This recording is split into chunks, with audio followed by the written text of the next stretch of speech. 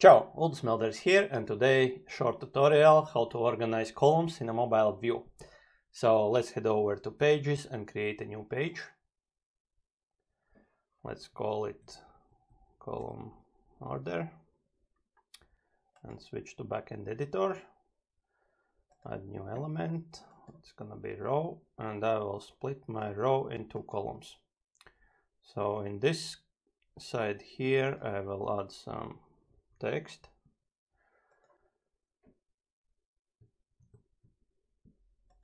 and on this side here I will add image.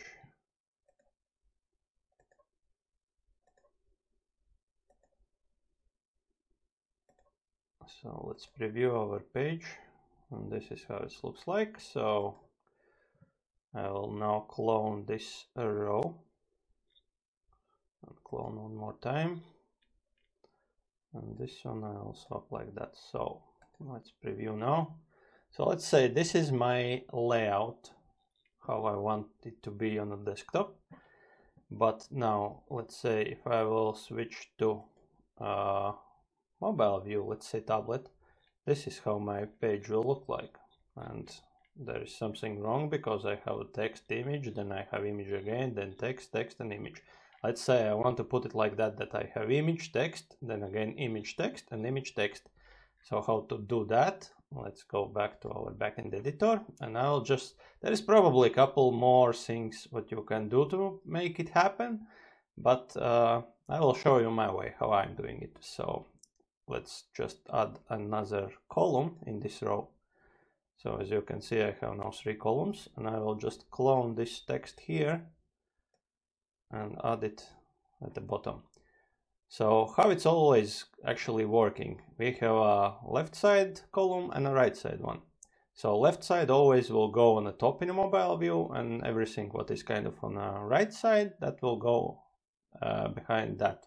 So let's say if we had like a 3 columns, this would be first one, second and third. So this is how they are ordering by default. And yeah, to achieve that, left will be on the top of this. This is what I'm actually doing. I'm just adding one column after this one. So what I need to do now, I need to go to column settings and responsive option. And for this column, I need to say that I want to show this column only on large screen and medium screen. So on the tablets and mobiles, I will hide this column.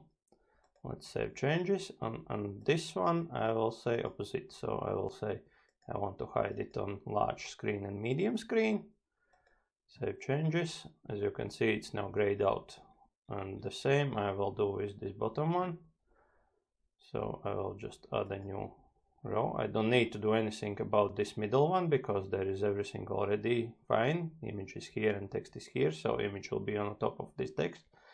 But for this one I need to do again the same. So do like that.